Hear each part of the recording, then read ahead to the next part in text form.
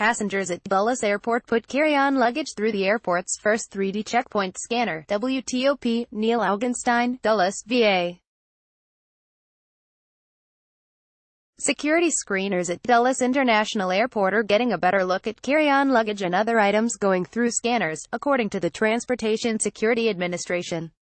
Until now, TSA officers have only seen a two-dimensional view of items going through X-ray machines, as the agency attempts to prevent people carrying dangerous items onto airplanes.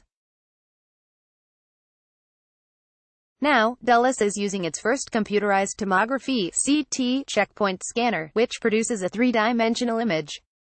"It's almost like an MRI," said TSA Federal Security Director Scott Johnson, standing in front of the scanner at one checkpoint lane. They can take that 3D image, maneuver it around, highlight different parts of that bag. If the officer is viewing a bottle of liquid in the machine, the officer could move that around, and take a look almost inside that bottle, Johnson said. He could see the density of that liquid, analyze it and then either do a secondary search, or let it go. Currently, Johnson said, the average passenger has to put laptops, shoes and suitcases in separate plastic bins, which travel on a movable belt through the X-ray machine. Think of 2.5 bins that you put through the X-ray, and the amount of time it takes to review each one of those bins, said Johnson. With the new machines, passengers can put all or most of their carry-on items in a single larger plastic bin.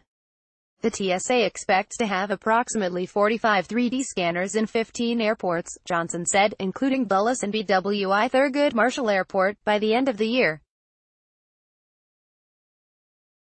And then, at the end of next fiscal year, we'll have about 145 out, nationwide, he said.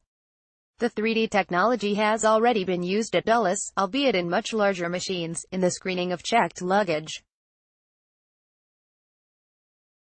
Like WTOP on Facebook and follow it Top on Twitter to engage in conversation about this article and others. Copyright 2018 WTOP.